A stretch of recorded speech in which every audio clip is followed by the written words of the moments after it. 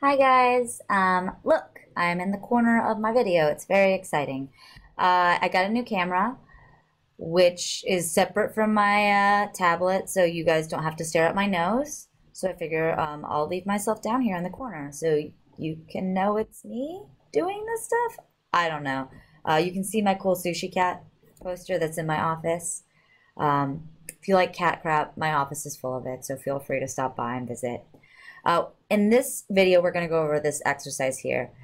This exercise, by the way, is also homework question number 9, which is insanely hard because I haven't really given you all the information and it has one trick to it. So I highly suggest trying it out on your own and seeing where we kind of get screwed. So if we read through this together, we look and see that our goal is to enforce at least 80% compliance with click it or ticket.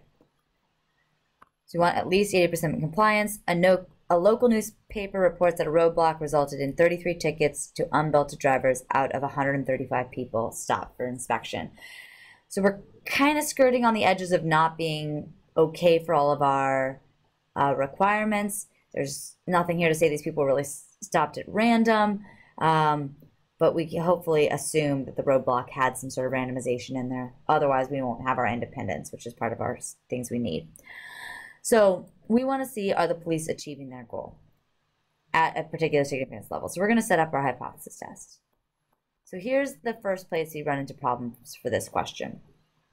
Normally, we just look for a keyword telling us direction. Here, that keyword is at least. This is the first time we've had a keyword where our example or our actual keyword, oh God, I keep grabbing this giant pen, where our keyword is a greater than or equal to or a less than or equal to. Every other time we've had a strict inequality with a greater than, a less than, or a not equal to. When we have the equal to there, we actually have to think about the fact that our equal sign has to go in our null hypothesis. So our null here is actually going to be that our P is greater than or equal to 80%. That has to be, and this is just a rule I hadn't told you. Since it has the equal sign, it has to go into our null hypothesis. So what the heck are we going to do for our alternative hypothesis then? Well, our alternative hypothesis is the opposite, right? When we're doing this hypothesis testing, we're doing two conflicting arguments.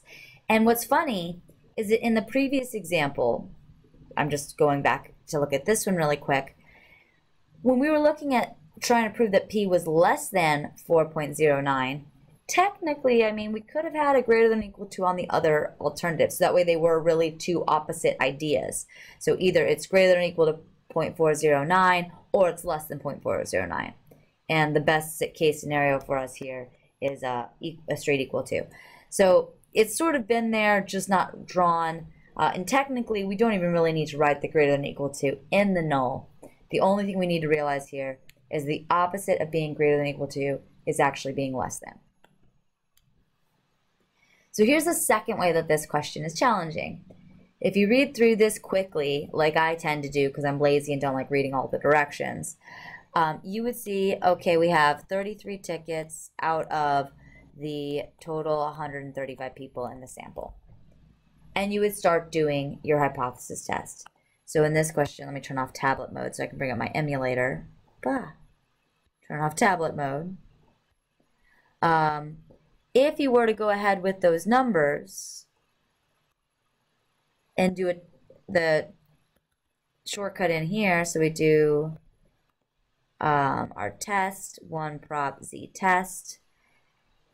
I have to put it up for enter. And we've typed in everything. I don't have all of my calculator. This is a problem. And I don't know how to get it back. There it is. Hooray.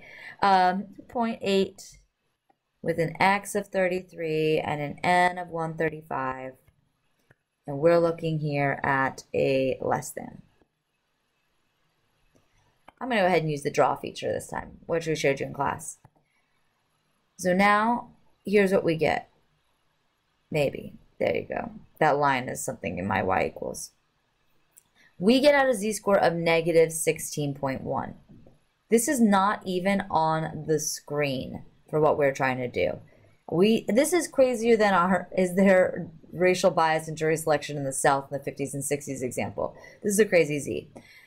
But the reason is because we were being lazy and not reading carefully. Who were these 33 people? These were 33 people who got tickets. And what are we looking at? 80% compliance, people actually wearing their seatbelt. So in reality, this is an X. Our X would be all the people who were wearing their seatbelt, the other 102 people. So if we fix that in our calculator, let me clear out my y equals so that we don't have that parabola in there. Stat over to tests. And we change this now to 102. This time I'm going to do calculate. Now we get a p-hat of 75.56%, which is much closer to the 80% we were comparing it to. And our z-score is actually something reasonable, and our p-value is something reasonable. So now our steps 2 and 3 actually make sense. So step 1, step 2, our z-score according to that is a 1.29. No reason to give more, negative 1.29, more than 2 decimals for a z-score, because the best you could look up in the table has 2 decimals. So standard convention is to just give 2 decimals for a z-score. 3 is our p-value, with our little emulator is super easy, 0.0984. Remember, if you didn't have this, you'd be doing the steps by hand. So you'd be doing z is equal to our p-hat minus our p-naught all over the square root of p-naught q-naught divided by n. Our p-hat would have been the 104 divided by that 135, which is 0.7556, minus our 0.8 all over 0.8 times 0.2 all over 135. Should have gotten the exact same thing back out. Now, if you don't have the calculator, the p-value, this is already negative. So what we're looking for, we said, what if compliance is actually 80%? What are the chances that we get out 75.56% compliance? Well, if that's the case, we want something more extreme, we would want to look up this z-score in the table as it is, because we're looking for a left side and it's already negative. So we jump to our table and we go to look up negative 1.29, which is 0.0985. So you can see we have a, oops, that's not what I meant to do. We have a tiny bit of rounding difference. In the calculator, I have 8.4. In the table, I have 8.5. Either of those is acceptable, though. Step 4 is where we justify our decision and make a statistical decision. So remember, you need 2 parts to this. We need to compare our p-value, which was 0.0984, to whatever our significance level was, our probability of type 1 error or acceptable amount of type 1 error. This was a 0.05. So we can see our p-value here, slightly larger, or almost twice as large as our significance level. And since our p-value is large, we are going to fail to reject the null. And this is when I put a sad face, because as statisticians, that's not what we're aiming for. We're aiming for rejecting or statistical significance. And so then step 5, this gets a little bit funny as well. The reason this gets funny is because if we try to use that sort of shortcut method of looking at the end of this sentence, are the police achieving their goal? If we use that to write our sentence, we're going to get in trouble.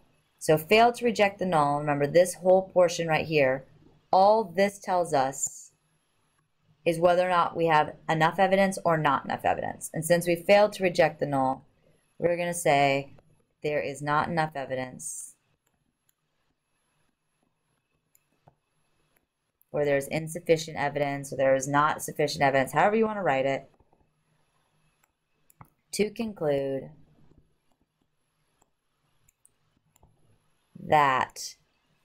And here's where you would get in trouble. If you write that the police are achieving their goal, you are incorrect.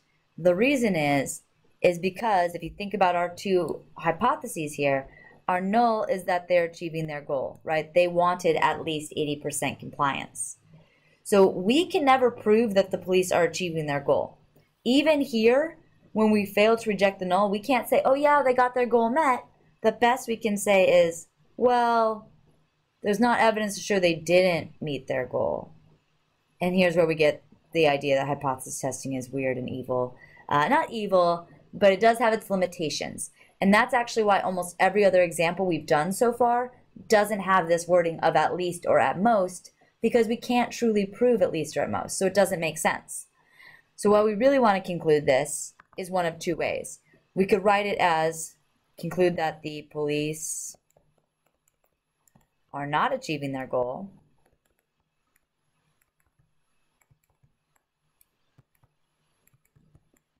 which seems weird and grammatically strange because we're saying it's not enough to say not, but whatever, that's statistics for you.